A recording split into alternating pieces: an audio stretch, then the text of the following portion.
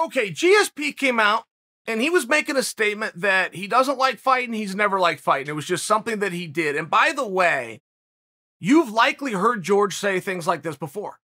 George has been one of the few guys who has been very open and honest about the mental side of his career. More young athletes can thank and learn from GSP because GSP is the one athlete who's ever been open and honest with you, the audience, but also the fellow athletes who look up to him. George St-Pierre is largely letting you know, as you sit and read these things about how George would get nervous for fights and he didn't like fighting itself, as you start to read that, if you come to any conclusion other than this is the greatest of all time, letting you know that it's okay. He's letting you know it's okay to be apprehensive. It's okay to feel those nerves. It's okay to not want to do it. If you're not getting that message when George comes out and he speaks very openly about you, you're missing what the great is attempting to hand to the next generation. And I must tell you, because I've been asked this question, did you like fighting? Did you? And I loved it. I loved it. Loved wrestling too, right? Wrestler as a kid, but they couple together in my mind. It was Saturday and you're shaking hands and you're competing with somebody in an outfit that you'd rather not be wearing. I will say it to you like this, though. The match itself was the worst part. The walkout was great. The buildup, the gym, the things I learned from Clayton Hires in terms of life lessons while we were on this hill doing a coach's run. I mean, these are things that I couldn't have got anywhere else, and so I couple it together, and I loved it. You get high from a weight cut, by the way. You guys might even read this in the Bible where it talks about fasting is good for clarity. When you get so hungry and in such food and calorie deprivation, there is a high. It's miserable. I do not encourage you to go without food, for 45 days. I'll just share with you, when I look back, I only have these good memories. But to George's point, the worst part of all of those memories was the match. And I believe everybody to be like that. I have met two exceptions in my life.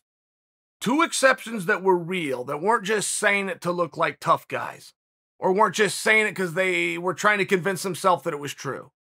Randy Couture genuinely liked to compete. He genuinely liked it. He never looked at it with animosity. He looked at it as a competition. You could figure the rules out if you want. He'd race you. He'd put on his shoes and race you on a Saturday morning.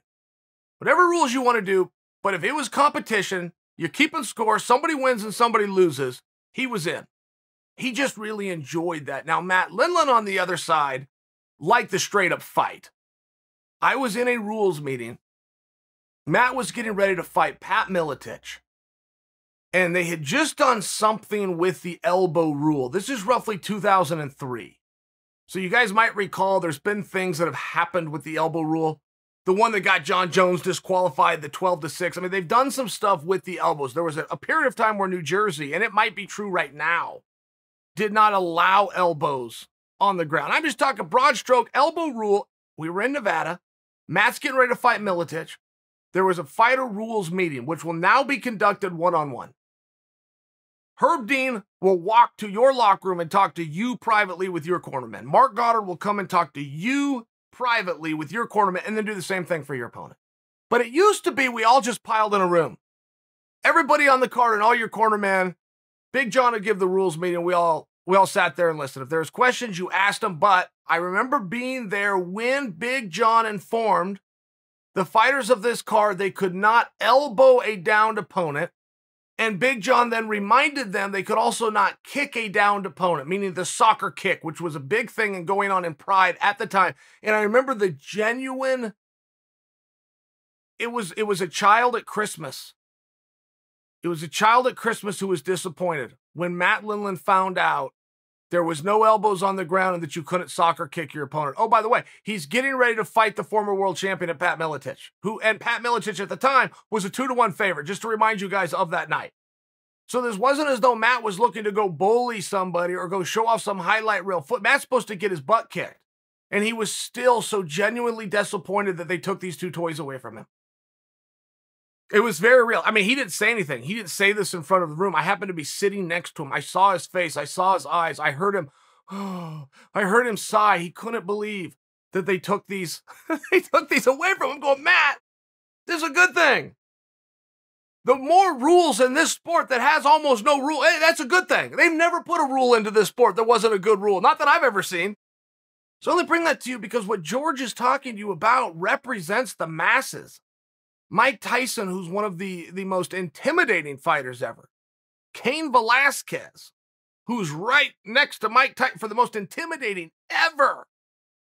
They will share those same thoughts that George shared. They'll just do it privately. They haven't worked up the muster to come and share that publicly because they feel it reflects negatively on them. And maybe it does. Maybe you guys do look at it as a sign of weakness. But you're hearing it from the guy who showed no weaknesses. And it's a very open approach, not to mention when you look at the life that George leads. George is in practice twice a day, every day, right now. George was ready to fight Khabib Nurmagomedov up until 10 weeks ago. George does a fast the first 5 days of every month where the only thing he puts in his body is water every month. I mean, it's an extreme life of discipline that is absolutely ready to compete and show that he's the best in the world at any time. And this is coming from a guy that doesn't like it. Does it really matter if you like it? I mean, there's a major lesson in here. There's a major life lesson in here that has nothing to do with MMA. Does it matter if you like it? Or is it more important that you did it? Those are your choices. You probably don't want to go out and mow your yard, but if you get up and mow your yard, your neighbors now aren't upset with you because your lawn looks good. I mean, it's just one of these things. Does it really matter how you feel? And so many times in life, I think you do need to ask yourself that. And I do watch society as a whole becoming weaker right now because we're talking about and we're accepting from the youth what you wanted to do and how did it make you feel. It would seem the same in an opposite and negative way to me. My son came to me someday and he said, man, it was Saturday night. I was out with the boys and I really wanted to drink a beer. But he then informs me he didn't do it. I'm proud of him, but it speaks to the action over the mindset. So sometimes you have to identify in life what it is you want and how are you going to get it. And if you have to do things that you don't like along the way to get you to the end, you've either got to accept that now or quit now.